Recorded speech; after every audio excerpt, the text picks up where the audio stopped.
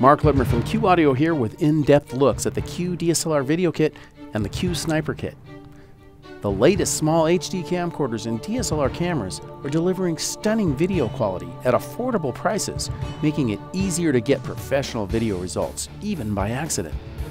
This revolution of sorts has also opened up the world of video and audio to a whole new segment of professional photographers, shooters, and aspiring young filmmakers alike. Learning the world of audio can be a daunting task. I've been there. We at Q Audio fully understand this predicament. It can take years of experience to get really comfortable capturing audio. Q Audio designed the DSLR Video Kit and Sniper Kit to make it easier to get professional audio results with these HD camcorders and DSLR cameras. Check it out. The built-in microphone and audio electronics on most cameras are marginal, and capturing high-quality audio is a whole other art form in itself. You must have high-quality audio to go with that great-looking video. While it has definitely become easier to get great video on the new DSLR cameras, especially in low light, this is not true with getting great sounding audio. For this video, we are focusing on the most commonly recorded audio source, the human voice.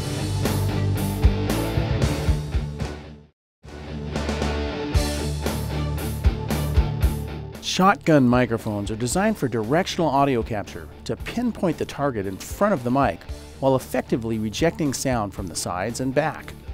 Typically, they are used in run-and-gun situations when mounting a body mic such as a lav or a head-worn mic to capture the voice is not possible. A shotgun mic can be mounted on camera when used in close proximity to the on-screen talent's voice. On wider shots when the camera is further from the subject, a stand or boom pole can be used to ensure that the mic is as close to the target as possible for maximizing audio quality.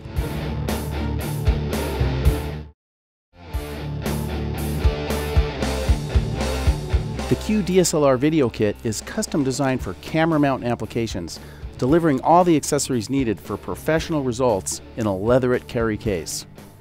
The Q Sniper Kit includes all of the accessories in the DSLR Video Kit, and for location sound applications includes the lightweight mini boom pole, a bass unit for tabletop or mic stand uses, and a longer cable is substituted for use with the pole. A 3.5mm to XLR adapter is also included for connecting to professional mic inputs on cameras, recorders, and mixers. Let's take a closer look. At the heart of each kit is the Q Mini Shotgun microphone. Compact, lightweight, and exceptionally durable, Q Audio's design team endured intensive R&D efforts to deliver this miniaturized shotgun mic, which is extremely travel-friendly. The back electric condenser capsule delivers a full frequency response of 30 Hz to 18 kHz and handles SPL levels to 124 dB. The capsule was also especially chosen for its outstanding performance in the small, slimline brass barrel configuration.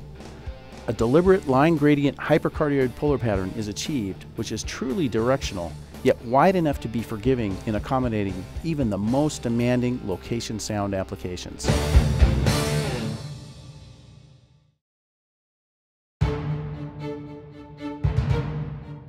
To install or replace the batteries in the mini shotgun, grasp the larger end or base of the microphone just above the on-off switch with one hand and the barrel with the other hand, and carefully twist off the base while holding the barrel upright. Insert the two AG4 1.5-volt batteries in the base so that the writing on top of the batteries faces up. A picture of the battery orientation is included on the mic for reference. Carefully reposition the barrel and twist it back in place firmly, being careful to avoid cross-threading. Battery life is rated to last for up to 100 hours of continuous use, but typically they will run up to 400 hours. 10 packs of batteries are available through any Q Audio retailer, but AG4 1.5-volt batteries can also be found everywhere.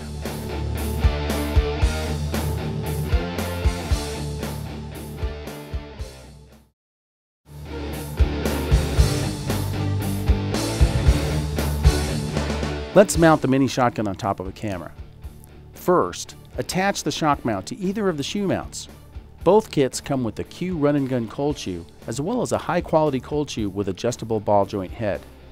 The run-and-gun cold shoe is for quick, easy, and lighter weight attachment, while the high-quality cold shoe with adjustable ball joint head allows for a wider range of adjustment options. With the run-and-gun cold shoe, start with both threaded wheels screwed all the way down on the shoe. Carefully twist the shock mount on all the way, then unscrew the shock mount a quarter turn back so that it is loose, then tighten the cold shoe adapter wheel while positioning the mic squarely with the shoe. Next, loosen the bottom wheel and slide the shoe on the camera and tighten down onto the camera. Then adjust as necessary for proper positioning. The tilt of the shock mount can be adjusted for fine-tuning the positioning of the mic for maximizing audio quality results. The mini shotgun can be inserted into the shock mount and used without the windscreen, as the mic handles minor air movement well. But we suggest always using the windscreen. To mount the windscreen in the shock mount, pinch the opened end slightly and feed it through the bands on the shock mount with one hand, and pull it halfway through with the other hand. Then insert the microphone into the shock mount and windscreen, pushing it through while holding the windscreen and shock mount in place. The rubber shock absorber can be used between the cold shoe and the mini shock mount for extra insulation against handling noise and resonance. It also effectively extends the position of the mic further from the lens to ensure the mic, windscreen, or Wombat fur does not protrude into the frame. Next, attach the 30cm curly cable securely to the mic and 3.5mm connector and reinsert the mic into the shock mount and windscreen.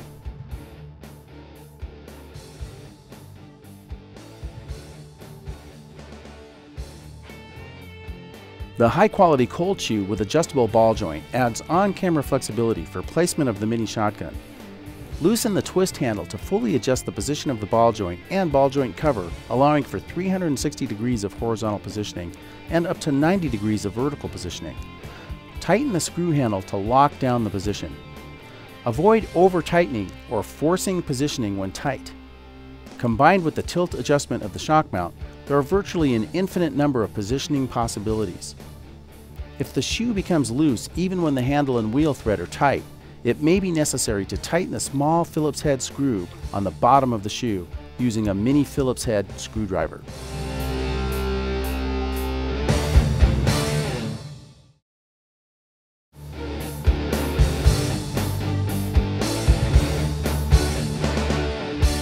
The windscreen is very efficient in combating light wind up to 10 miles per hour. For heavier winds, mount the Wombat furry windjammer by fully opening the Velcro straps and then fitting it over the mic and shock mount and fastening shut all of the Velcro. Let's do a wind test to demonstrate the effectiveness in high wind. All right, we're doing our fan test here. I've got my mini shotgun right aimed at my voice, pointing right there. Let's turn on the fan. We're going to use our turbo fan, turn it up to high. No windscreen. Checking 1, 2, 3. Now I will add the windscreen. You can hear a considerable difference even just with the windscreen. And now let's add the wind muff.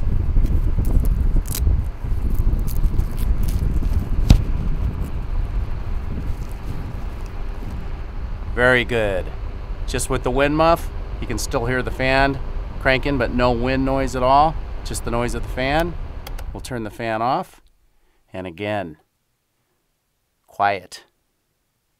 Let's do that in reverse. Fan on.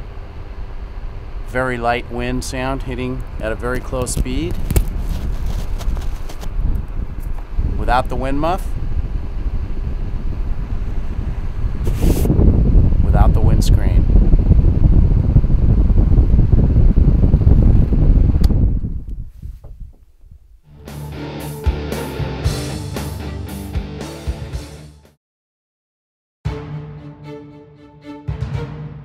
Another standout feature of the Q Mini Shotgun is the flexibility provided by the Q Compact Connection System, allowing for easy cable and connector replacement, as well as opening up a plethora of additional accessory connector and cable options. If you're using a professional camera, digital recorder, or mixer that provides 48-volt phantom power ability, then our optional Q83 connector can be used for balanced, low-impedance operation. The Q83 also effectively boosts the output of the Q Mini Shotgun by up to 6 dB. Be sure to keep a good pair of batteries in the mic even when using a Q83 with phantom power, as they work together in parallel. The Q83 will not work without phantom power. Also, the mini shotgun will not work with the Q83 without the batteries. Also available are connector options for all the popular third-party wireless transmitters, including Shure, Sennheiser, Audio-Technica, AKG, Sony, Lectrosonics, and more.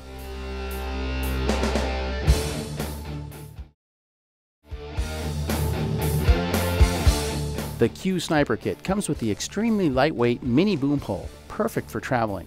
In fact, it is one of the lightest, most compact boom poles available, collapsing down to less than 14 inches and fully extending to over 5 feet.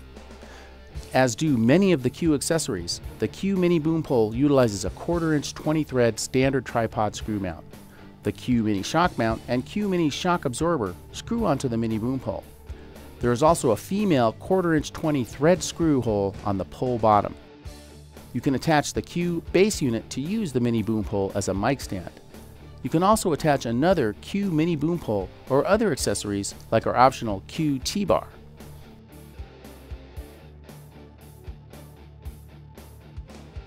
The mini shock mount and shock absorber can also attach directly to the Q base for desktop applications.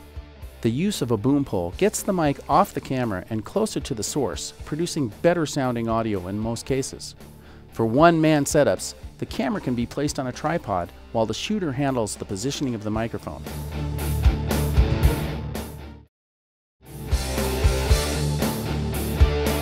It is always best to monitor the audio during recording to ensure a good level is achieved without distortion. A set of headphones, like our Q phones, is crucial. Recording audio without monitoring via headphones is like shooting video without a viewfinder or video monitor. Having said that, in some instances, I have shot video without monitoring the audio and got great results. But during an important shoot, I would never risk it.